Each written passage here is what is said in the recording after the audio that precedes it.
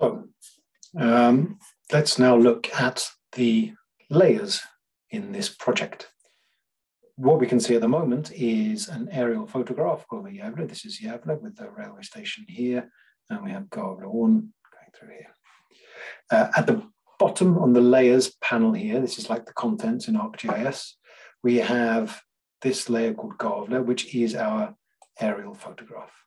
So we can see that the legend for this is just the three colors. You cannot see any of these colors in the image. What you see is combinations of these colors in the image.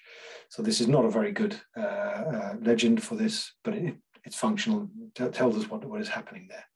This is the background image that you will map from. You will create your map from this background image. This will not be a part of your map. This you will hide afterwards, remove it from the project, or just click on this tick mark to get rid of it like that. Still in the project, but you can't see it. So in your final map, you will not have the support of this photograph. So everything that is in your map, you will have to map yourself. You will have to digitize it from this image. So let's start by looking at how we can do that. Well, we have these pre-installed. For this project, I have created these pre-installed layers. We have two polygon layers, we have a line layer and 2 point layers. Why? There's just there's sort of thematic structure to this. We can start at the bottom. So the drawing order is, because we're in this, the layer display is in the drawing order at the moment. So at the bottom, the first thing to be drawn is this aerial photograph. Afterwards comes land use. These are polygons, surfaces, forest, water, things at the base that other things stand upon, so to speak. And we can click on that. There are no objects. If we get rid of the aerial image, we can see there's nothing in any of these layers. They are completely empty, but they have the styling. The styling has been set.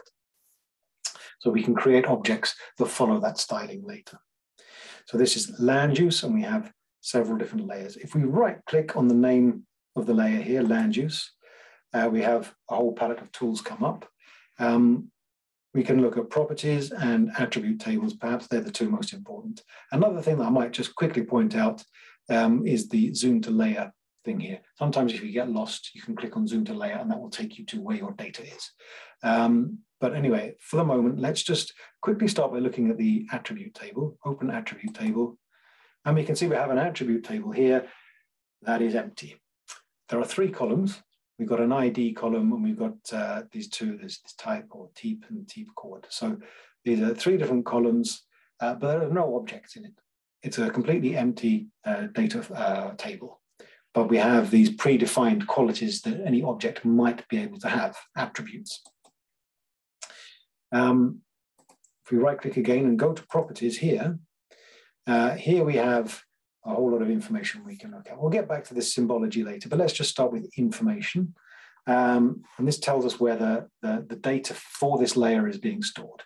And we can see that the path to the data storage is, if we read this here, we can see it is this GPKG file under the edit folder.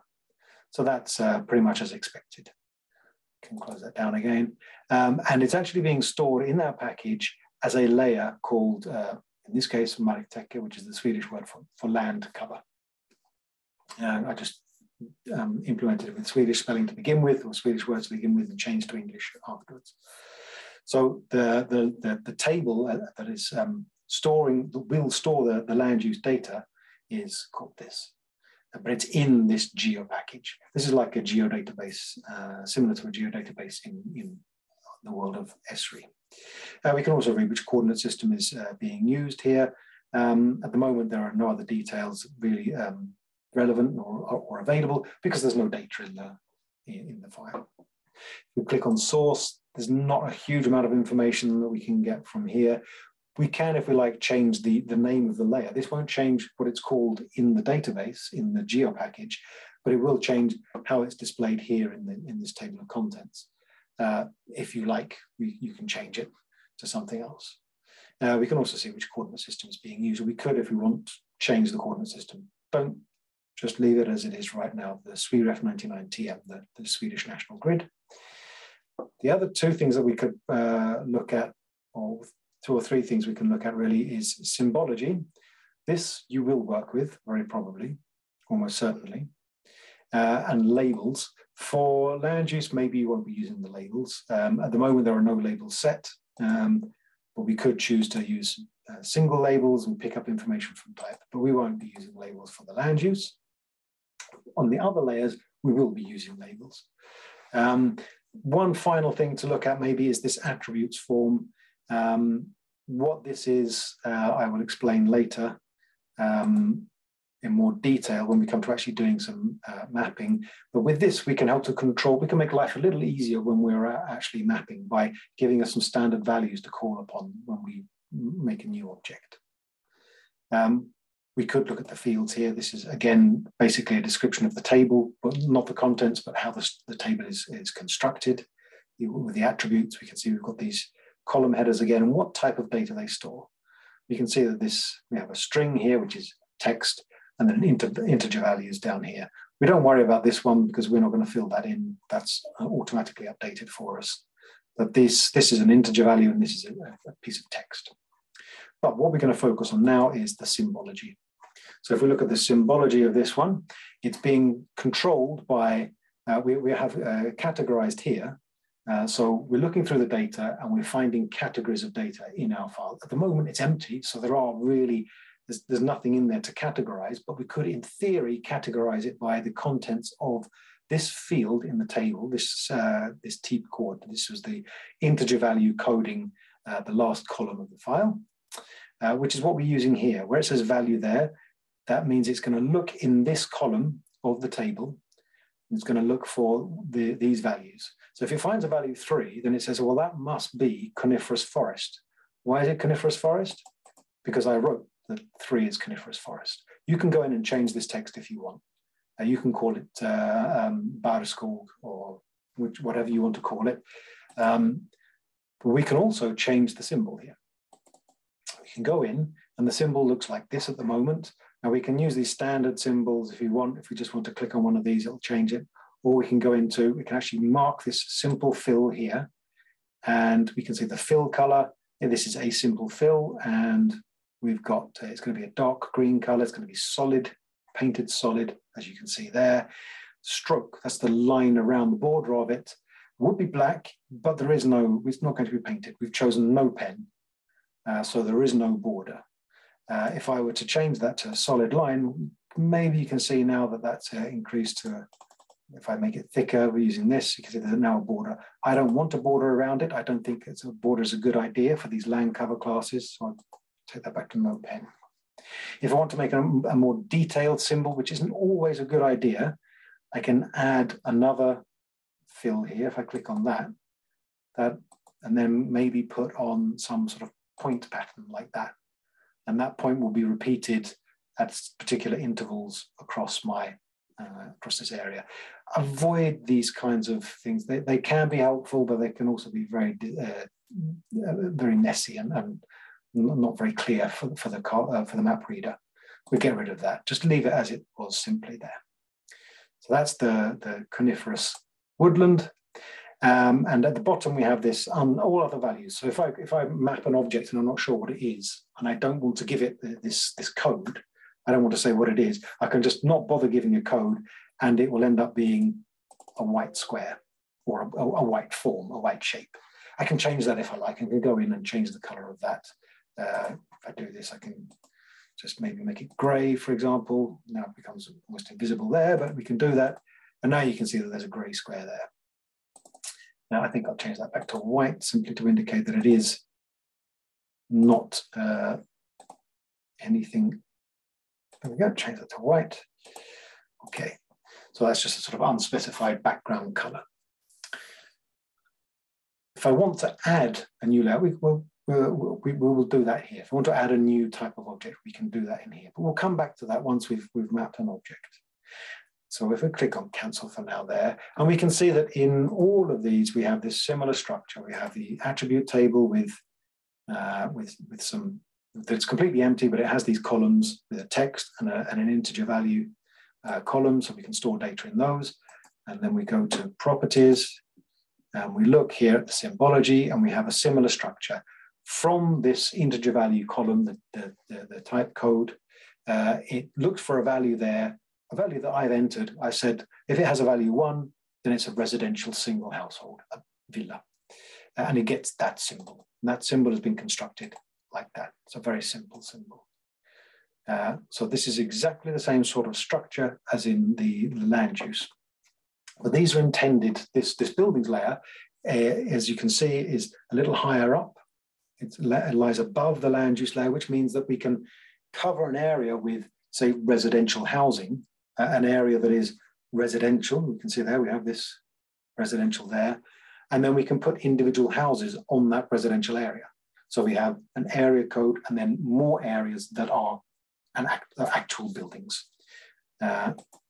So these are also areas, so we can draw different shapes. We could, in some maps, we might represent houses with a point symbol, just a standard square. But then we don't say anything about the form of the house. It's just a symbolization that it is a house. We're going to be working at such a scale now. We're kind of zoomed in. We've got a fairly small area to work with, so we can actually draw the buildings approximately to their correct shape, which is slightly more informative. If we were more zoomed out, if we were working on at a different scale, if our intended map scale was, say, 100,000, we might just want to represent buildings with a symbol, with a point symbol, rather than an area symbol. But now we're going to use an area symbol.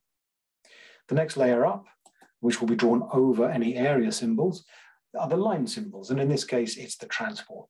Most of the lines we're looking at here are transports, roads, railways, footpaths, that sort of thing. And once again, it's a very similar construction. We have our attribute table here. Here we have an extra column called class, because we might want to describe the width of the road. So if we want to scale perhaps our symbols by the width of the road, rather than giving them a hard fixed dimension, we might want to scale it according to this. Perhaps, we don't have to, but we have the possibility here. We also have, for future reference, this, as I said before, this is still a text. This is still string, as you can see here, it says string, which means that we could put street names in there, which could be handy for labeling later, so that in our map, we can tell what road is what. So that works in exactly the same way. If we go to the properties, we can see we have, again, it's using the type code to identify what class a particular thing belongs to. And in this case, let's say it's a class 7 object. It's a dual carriageway. So there are 2 lanes on each side. So if we click on that, here we can see a slightly more detailed construction, a lot more intricacy to how this is built up. We can see that this symbol consists of this sort of orangey beige color in the background. And then we have these side lines on each side, and then a central line, which is a dotted line. So if we click on this bottom line, it's at the bottom of the list, so it's drawn first. And we can see that it's got this color. The stroke width is just over 3 millimeters, and it's a solid line. Not much more detail there. There's no offset. We go to this simple line, and it's a lot thinner. It's only 0.5 millimeter. It's black, and it's got an offset of 1.8 millimeters. If you remember, that was 3, just over 3. So that pushes that line out to the side. And then this one has got a negative offset, so it's on the other side of the line. And then if we look at this line, it's not got any offset, it's in the middle, but it's a dash line. We've got several different dashes we could use. So it's a dash line, so we get this appearance. We can make these even more complicated with this custom dash pattern, but for now, let's just keep things simple. So that's how that line symbol is constructed. And we can go in and we can adjust the width of this. We can adjust the width of individual pieces, or we can adjust the width of the entire symbol by clicking up here again for the whole thing. And then we can just increase or decrease the width of it like that. And you can see here that becomes bigger, or we can take it down again, smaller. So we've got quite a lot of flexibility in how we can adjust those symbols. Let's just get out of there, and we'll take a quick look now at the point symbols. Now these 2 are for points. This one is for vegetation objects, that's what it says. And this is for infrastructure. You may want to use this for individual symbols for shops or for whatever it is you're going to map. But you could also create your own layer.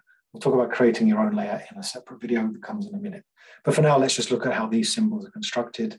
Again, just quickly to show that we have this same columns, and here we have another column called dimension. If you want to represent trees, if they become bigger, the symbol for the tree becomes bigger because of the size of the tree, you could control it with that, for example. But the properties here, symbology, again, controlled by this type code. And then we have, if you've got a value of 1, then it is a deciduous tree, løvskog or løvtræd. And the symbol, if we click on that, we can see in a similar way to how the line symbol is made, this is made up or just by collecting together lots of different, these so-called simple markers. So this is just a circle. You can see we have a circle down there. I've picked out that circle from there, and I've colored it green with no border. And then we have another simple marker here, which is also a circle, slightly different color, and a little bit of an offset so that it's not centered on the middle. So we get this pattern of different circles to make something that looks like a tree, sort of. I can make this, again, same thing. If I mark up here, I can make this a little bit bigger so that it becomes perhaps clearer what's happened. We can see that this is just a collection of these different circles. All of these in here make up this big image there. I'll click on cancel for that. So that's how that point symbol is made up. The last one, also point symbols. We'll just quickly look at this. This is slightly different, how the symbols are made. Everything else is the same, but the actual symbol itself, we're using a so-called SVG marker. Now, SVG, if you remember, there was a folder called My SVGs. There's a clue there. But what this is a standard vector image.